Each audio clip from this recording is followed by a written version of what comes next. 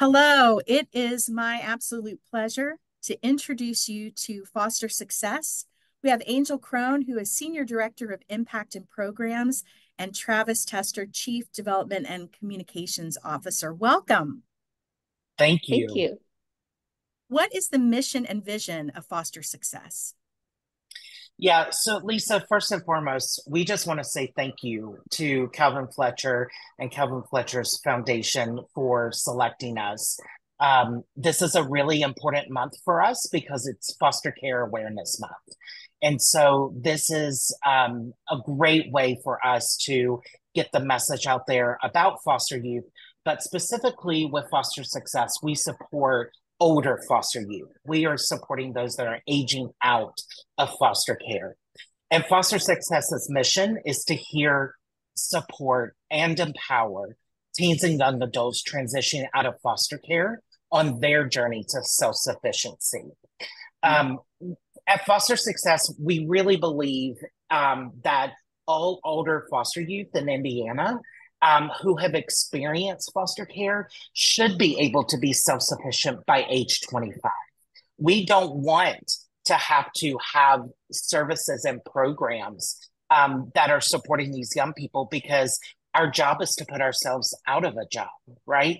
And so that's our goal every single day is supporting these teens and young adults who are transitioning out of care.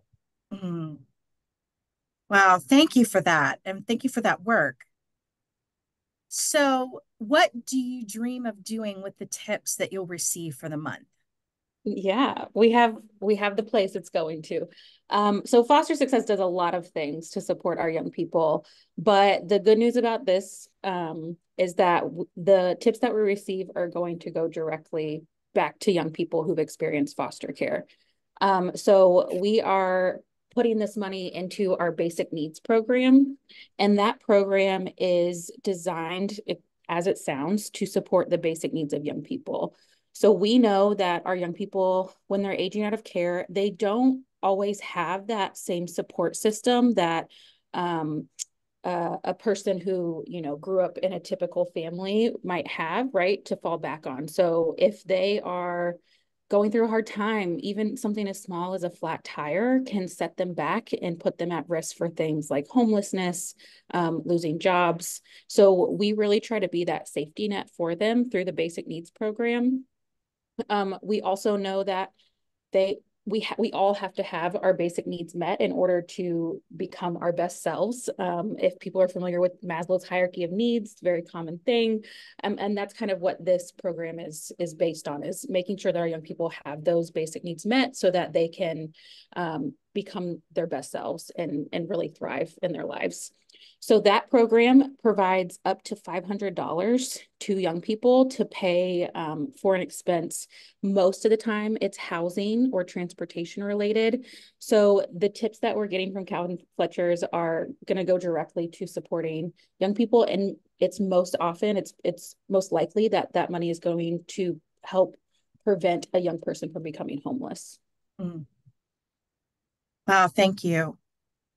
So, uh, is there anything else you'd like the community to know about your mission?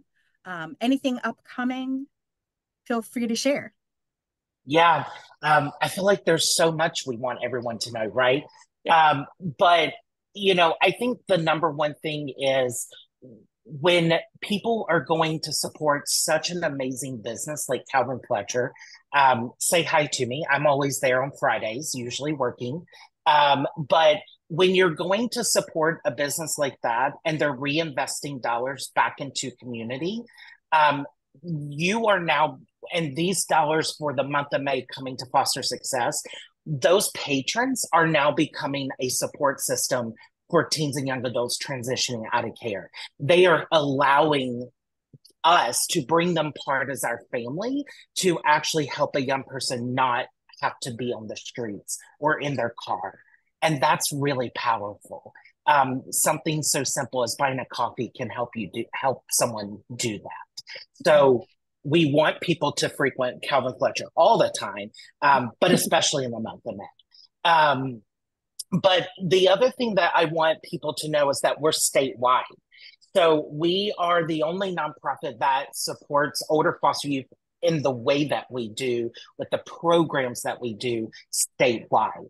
So our headquarters is here in Marion County. We are downtown, but we have staff that are throughout the state. So we are working with older foster youth in this space all throughout the state of Indiana. And so I think that's really important to know. The other thing is that we actually are having an event on May 9th, which is next Thursday. And it is called Breaking Down Barriers with Basic Needs. So we actually do an event where young people with lived experience will come to this event, and they will actually lead the event. And it allows the guests to understand the barriers that they have faced when dealing with their own basic needs. And so that's how we approach this event. It is not your typical come and sit down for a gala or what have you. You're going to be up and moving at different stations and learning from young people. So that is at May 9th, and people can get tickets at fostersuccess.org. It's right there on the main page. And then the final thing is on May 13th, AES downtown on the Circle, the Power and Light, they will be doing a blue ribbon on the windows for Foster Care Awareness Month.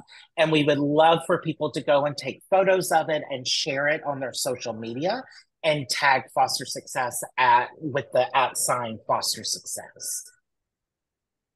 Wow, so much going on this month. Thank you for sharing not only how people can get involved, but just the impact and the vision of what we're trying to accomplish in and with the lives of these young people. So thank you for doing what you're doing in our community and in our state. It's a privilege to partner with you, and thank you to the community for coming out to support. Thank you, Lisa. Thank you both. Take care. Bye-bye.